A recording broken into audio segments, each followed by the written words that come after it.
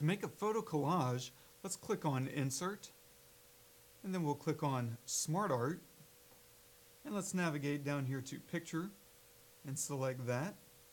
Now let's scroll down and pick the template that we like. Let's go with these hexagon clusters. Click on that and click OK.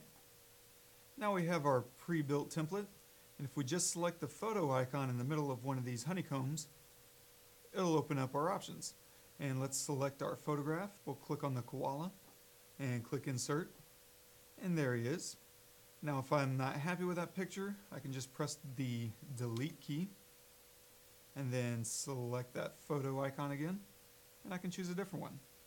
And click Insert. And if I want to change the label, that's all you need to do. And that's how you can make a collage in Microsoft Word.